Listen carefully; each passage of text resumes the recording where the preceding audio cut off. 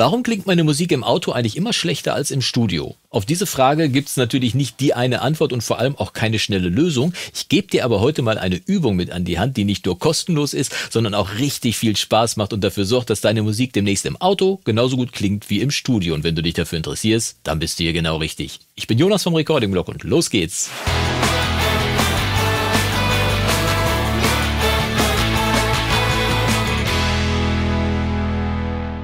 Tag und schön, dass du wieder eingeschaltet hast zu einem weiteren Video im Recording-Blog. Und falls du neu hier sein solltest, ich bin Jonas vom Recording-Blog und ich verrate dir hier in über 400 Videos jede Menge Tipps und Tricks, die dafür sorgen sollen, dass deine Musik aus deinem Tonstudio sich demnächst hinter den Hits im Radio überhaupt nicht mehr verstecken muss. Und falls du in Zukunft kein Video wie dieses hier mehr verpassen möchtest, ist das eine gute Gelegenheit, jetzt mal eben schnell auf den Abo-Knopf drauf zu drücken und vergiss bei der Benachrichtigungsglocke nicht auf alle zu klicken, denn dann kriegst du immer einen Hinweis, wann das nächste Video rauskommt.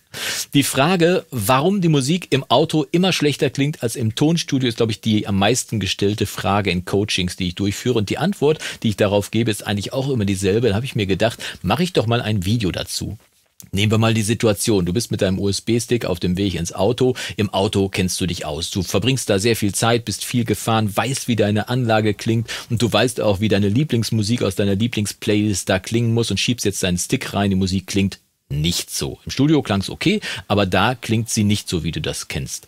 Was ist passiert? Du verbringst natürlich furchtbar viel Zeit im Auto. Das heißt, du kennst die Anlage da wirklich sehr gut. Die Ablage kennst du vielleicht auch gut, aber die Anlage vor allem kennst du sehr gut und weißt genau, wie professionelle Musik da klingen muss. Aber hast du dir mal die Frage gestellt, ob du auch weißt, wie professionelle Musik in deinem Tonstudio klingt? Da, wo du die Musik machst? Die Antwort auf diese Frage ist meistens, nee. Habe ich eigentlich noch nie gemacht, habe ich mich noch nicht mit auseinandergesetzt. Das ist nämlich einer der Gründe, warum wir nicht wissen, wie Musik bei uns im Tonstudio klingen muss. Wir mischen halt irgendwie drauf los, denken, das klingt gut, gehen mit der Musik ins Autoradio, wo wir wissen, wie die Musik klingen muss und dann stellen wir fest, da ist ein Unterschied.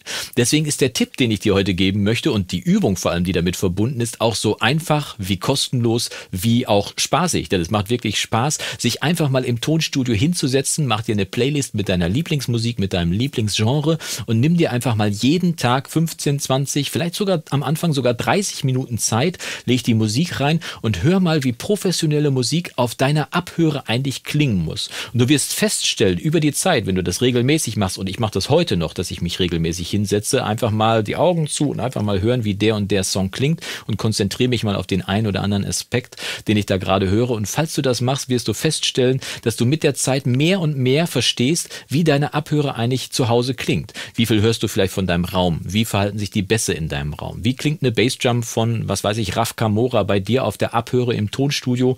Wie klingt der Bass von AC/DC bei dir im Studio? Wie ist das Verhältnis von Bass und Bassdrum bei dir im Studio? Oder vielleicht, wie viel Hall ist eigentlich auf der Stimme drauf? Hall ist ja zum Beispiel so ein Ding, wenn du im Auto sitzt, da kann sich durchaus durch die Gegebenheiten im Auto einiges versenden. Aber im Tonstudio kannst du sicherlich gut hören, wie viel Hall hinter so einer Stimme sein darf. Und du wirst dann beim nächsten Mix auf jeden Fall zielsicher wissen, wie viel Hall du hinter die Stimme zum Beispiel geben darfst, weil du das ja schon bei professionellen Produktionen gehört hast, was du vielleicht bei dir im Auto überhaupt gar nicht gehört hast, weil sich's da versendet hat.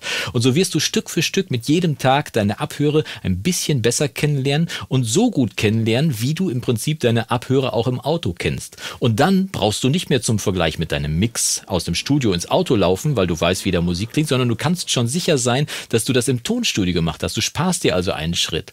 Je besser du deine Abhöre kennenlernst und kennst, umso zielsicherer, umso geschmackssicherer kannst du im Mix vorgehen. Du weißt, wie laut eine Bassdrum plötzlich sein muss, wie fett sie sein muss, wie viel Bass dein Raum wegnimmt oder wie wenig er wegnimmt, wie das Verhältnis Bassdrum-Bass ist und so weiter und so fort. Bist zielsicherer im Mischen und die Übung macht auch noch Spaß. Für Außenstehende mag es so aussehen, als wenn du nur rumsitzt und Musik hörst, aber du trainierst und lass dir nichts erzählen. Das ist wirklich eine wichtige Übung, deine Abhöre gut kennenzulernen und das funktioniert sowohl mit Kopfhörern als auch mit deiner Abhöre im Raum. Wenn du also eine bevorzugte Art und Weise hast, im Tonstudio Musik zu hören, dann trainiere auf diesem System, so wie es ein Sportler auch machen würde. Du wirst geschmackssicherer sein im Mix und das ist das Versprechen und das kann ich dir auch direkt in die Hand sagen. Deine Musik wird anschließend nach einer gewissen Zeit immer mehr so klingen wie im Tonstudio immer besser klingen, genauso im Vergleich dann zum Auto. Das heißt, es wird keinen Unterschied mehr geben. Du sparst dir am Ende des Tages sogar einen Schritt.